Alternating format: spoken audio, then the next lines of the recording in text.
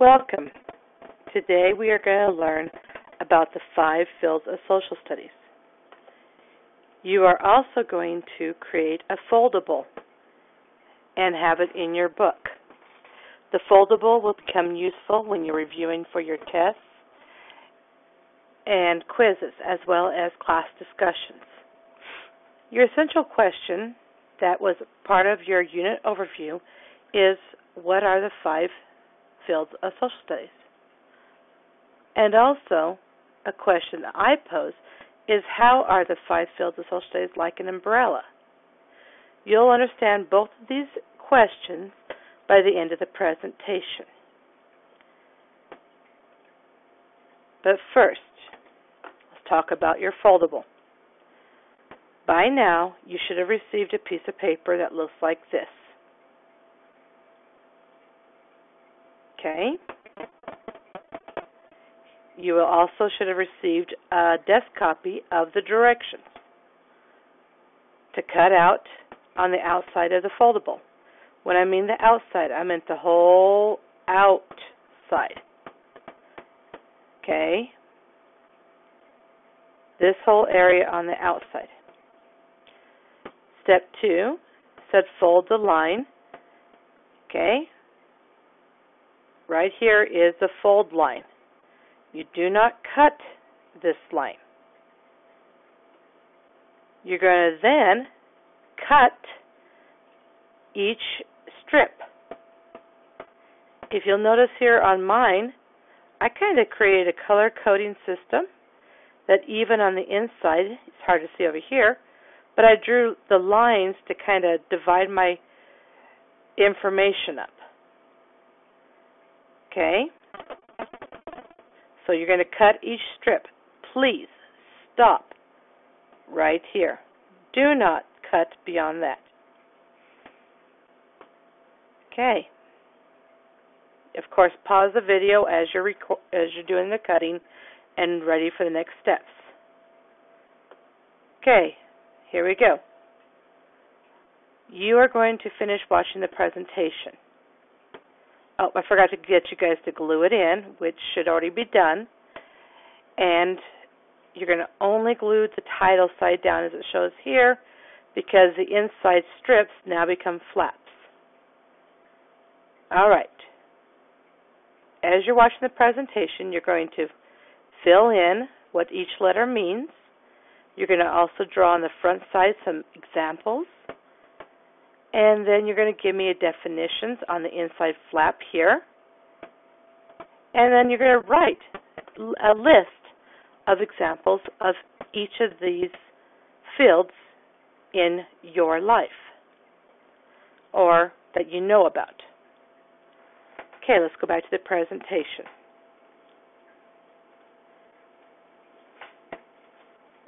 Social studies.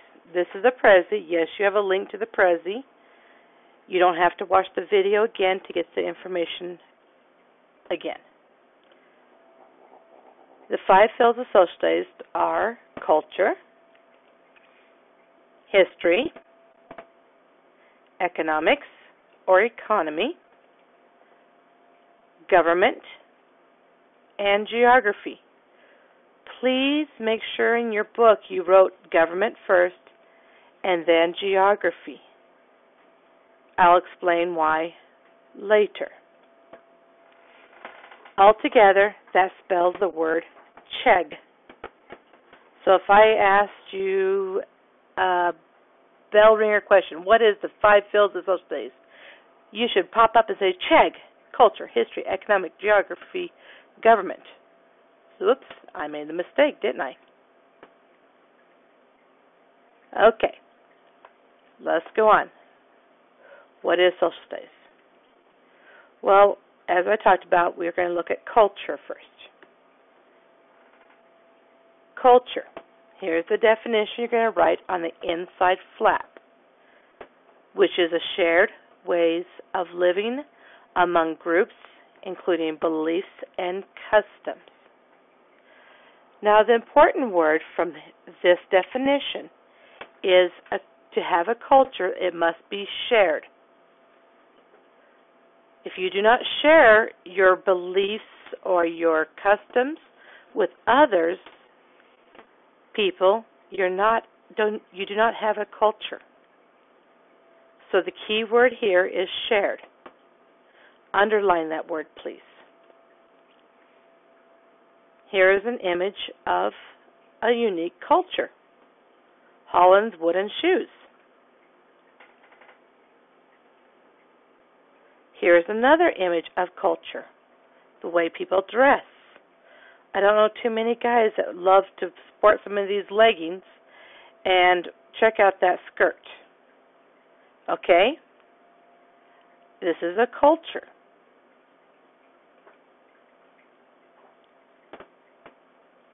Here's another image of culture. Religion, traditions, beliefs.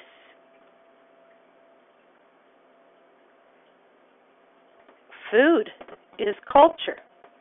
What you drink, which I love this because you see Coca-Cola back here, and you can definitely tell this is not because of the people in the background, the food, the bowls, everything involved with it. Reminds you that it's not located in the United States, yet you do have a Coca-Cola can here. Two cultures. So that was just the thread of culture. Well, let's look at history now. History, which is a record of the past, usually chronological. Please underline the word past. That is your key word for remembering what is history. And the word chronological means in order of time. So separate your words and you can figure it out. So history. Here is a record of the past. This is the Aztec Codex. This is their record of what they did, where they traveled, what they were doing. They were communicating, talking. Okay, religious, numbers. Okay, is a record of their past. Here is also an image that we can associate with history. We don't see too many knights roaming around our streets anymore. At one point in time, that would be a common sight. Another image of history. This image represents, yes, geography. Oh, interesting. But it also represents history. One, it's in black and white. Two, look at the style of clothing. I don't see too many ladies dressed this way and traveling to Egypt. Okay? And of course, you have history of women, historical images of women throughout the women's rights. These are people who had an important role in our history. And another image of history. President Lincoln. But isn't a president part of government? Yes, it is. So as I was talking about your history, we also talked about how geography was present with that picture. Government with the president picture. We also saw some economics or economy with people traveling to Egypt. We saw government with the women's liberations images. And all of that was a cultural element. So let's talk about economics. What is economics? Well, economics or economy is how people make, get, and use resources to live. The economy keyword is resources.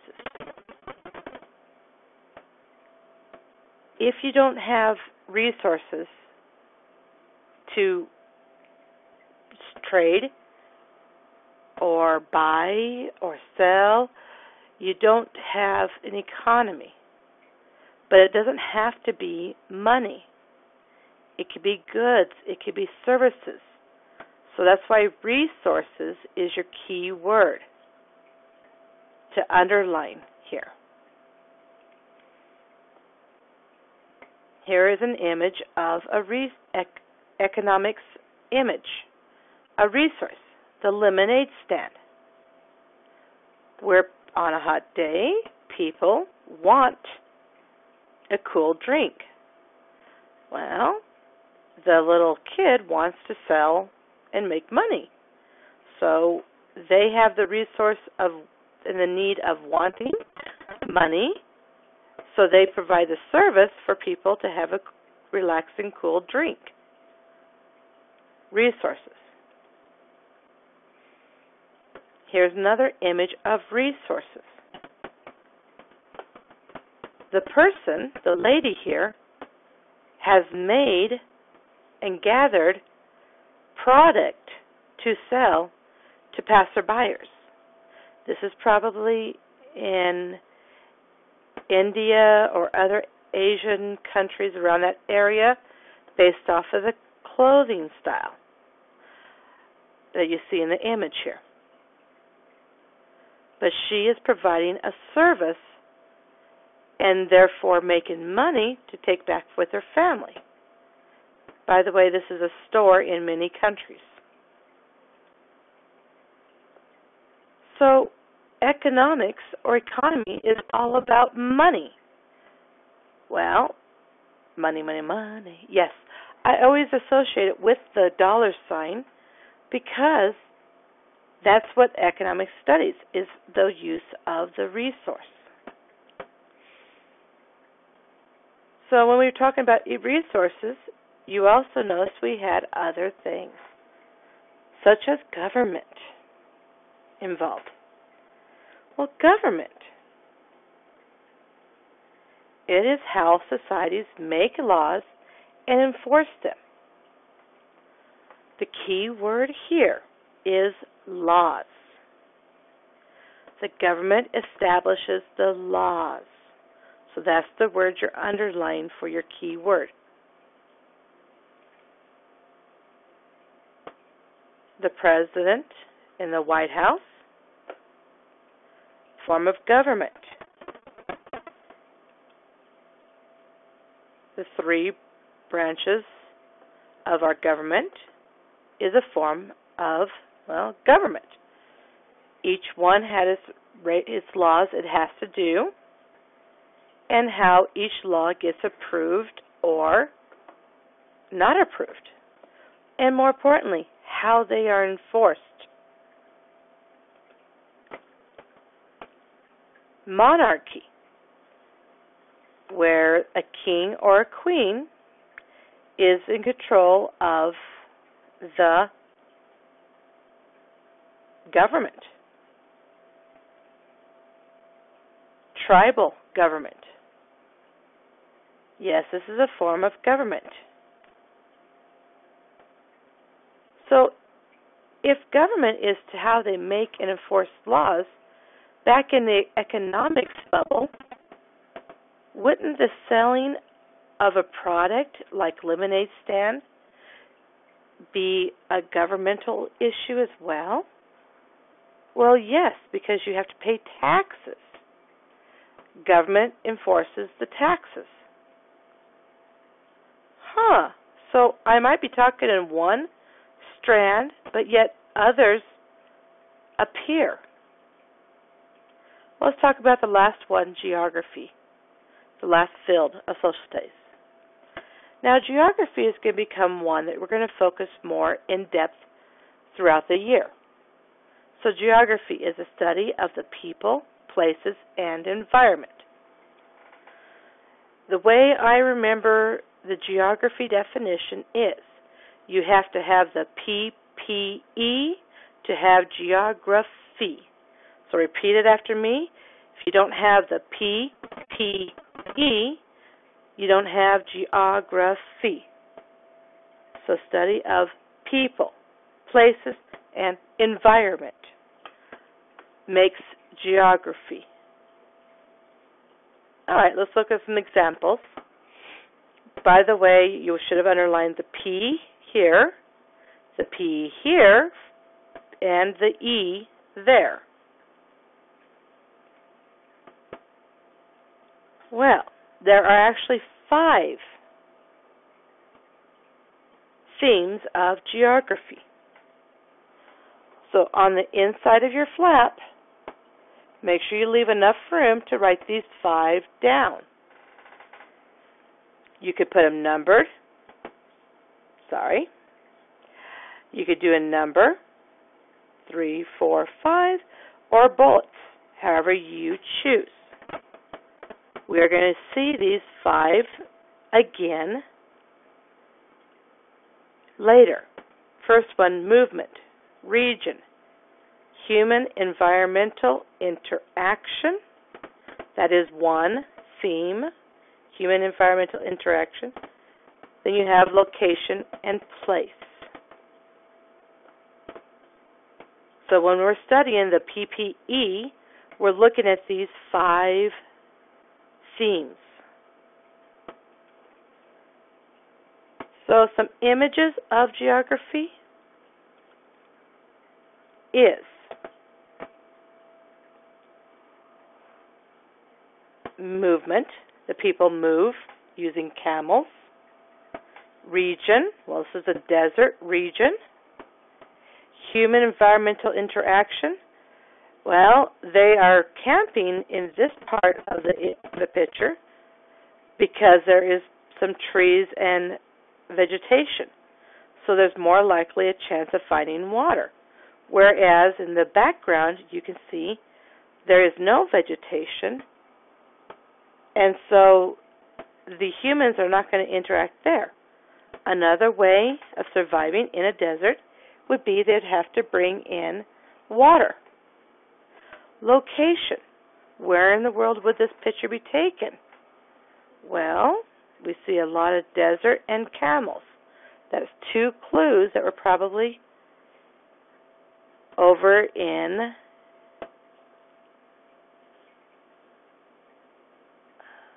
Egypt. And of course, place. What can we locate? What is special about that place? To me, this is just an image of a desert, yet you could tell it's a vast desert based on the picture. So that's one example of the PPE, study of people, places, and environment. Here we see an image of a very special place, okay, which is located in the, fill it in the blank. We adapted the environment by carving the faces in the stones. Form of movement, well, it brings local or touristic people to the rocks at a major time. And region, well, you can tell it's in the mountains because we don't see major mountain rocks all over the place.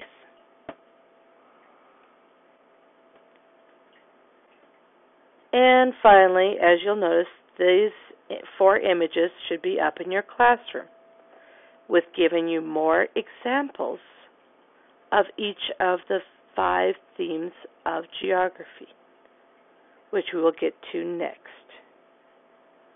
But the themes help us discover and study the people, the places, and the environment. Okay? And of course, in geography, you have to know the directions you're going. So, social studies. The 5 fields of social studies What are they? Well, now you should be able to answer that question. CHEG. Culture, history, economics, government, and geography. Well, the second question up here was, how are the 5 fields of social studies like an umbrella? Here's my example. When it rains, does the water stay in just one area, or does it splatter and touch many different areas? When you are in the rain, it does not just get one section wet.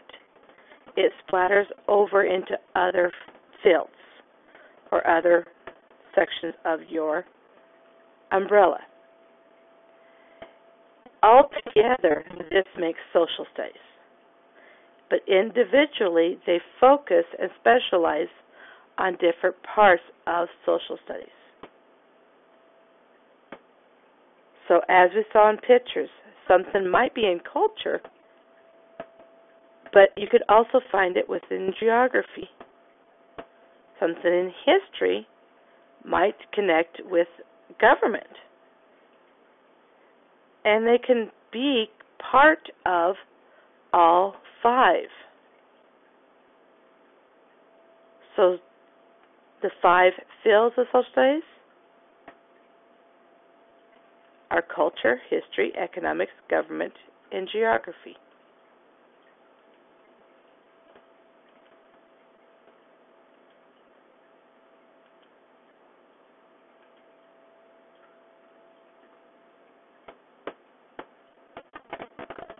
Or CHEG.